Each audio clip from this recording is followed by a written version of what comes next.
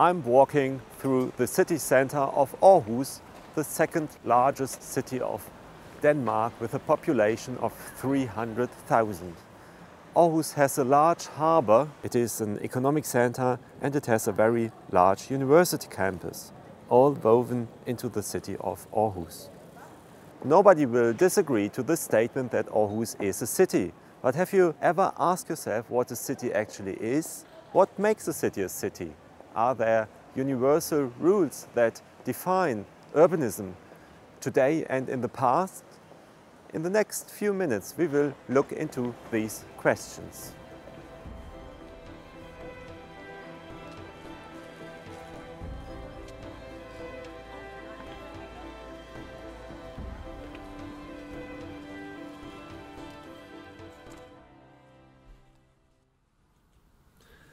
Cities are a relatively young phenomenon in human history.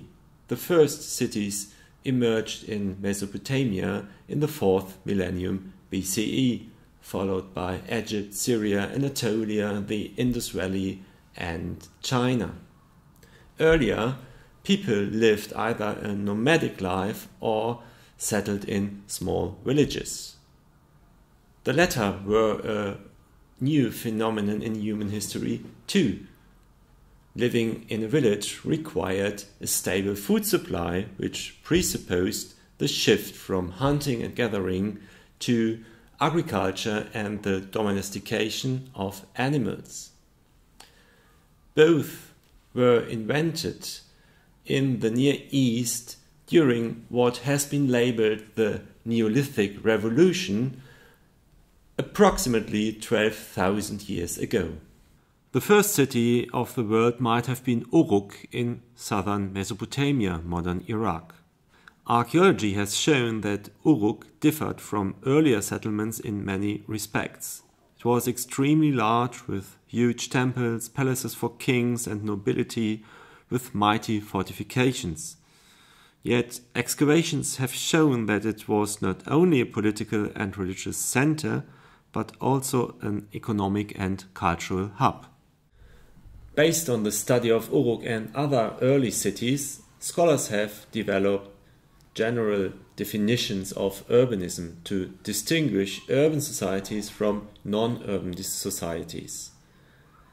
Best known is the definition brought forward by Gordon Childe.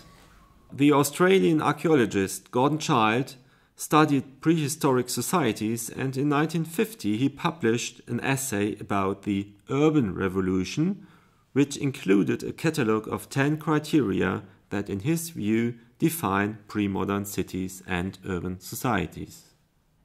Size. Cities are larger than other forms of settlement. Specialization. Cities can sustain full-time craft specialists like carpenters and shoemakers. Taxation.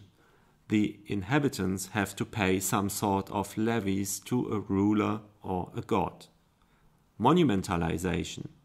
The surplus in resources is used to build temples, palaces and public buildings. Social stratification. Resources are distributed unequally. There is a ruling class and a class of commoners. Writing. To facilitate record-keeping and economic administrations, forms of writing are invented. Science. Science develops to gain knowledge, to understand natural phenomena. Art.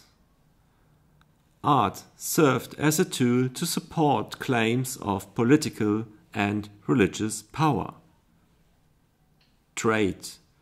Cities have a wide network of trade relations and engage in long-distance trade. Identity. Political organization is based on residence, not on kinship. Gordon Childe's 10-point definition has been very influential, but it has also raised a lot of criticism. Indeed, we must not stick to his rules too rigidly. Size, for example, is relative. We can find cities without monumental buildings, without writing systems, and with more egalitarian forms of organization. Some criteria, however, seem to be universal. Most importantly, cities are always nodes in supply networks. In cities you have easy access to a wide range of goods and to specialized services. And cities play an important role in the social, political and religious organization of the land. The material manifestations of cities, their architecture, spatial organization and the range of objects present in the city reflect their role as economic, political and religious centers. Accordingly, we can analyze past and modern settlements just like Gordon Childe did and draw conclusions about their character, their status and their role in the political life. In Aarhus, for example, the marketplace and the wide range of specialized shops in the city center symbolize the role of the city as a commercial hub. The large Christian basilica expresses the role of the city as a religious center. There are civic buildings which reflect the political function of Aarhus. Moreover, there are public baths, sport venues, theaters, cinemas and all sorts of entertainment which are typically urban. If you compare other cities, maybe the city where you live, to Aarhus, you will probably discover that the arrangement of the city and the range of buildings is quite similar. You can distinguish residential and public spaces. You can distinguish administrative and religious spaces and spaces for leisure. The same applies to ancient cities.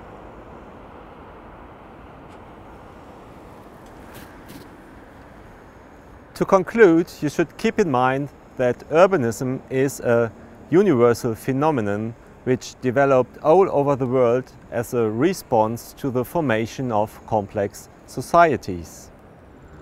There are certain criteria which allow us to distinguish cities and urban societies from other non-urban forms of settlement. This doesn't mean, however, that all cities look alike. Different cultural traditions had a deep impact on the appearance of cities, as had environmental restraints. Moreover, cities developed over time. They did so in antiquity and they do so today.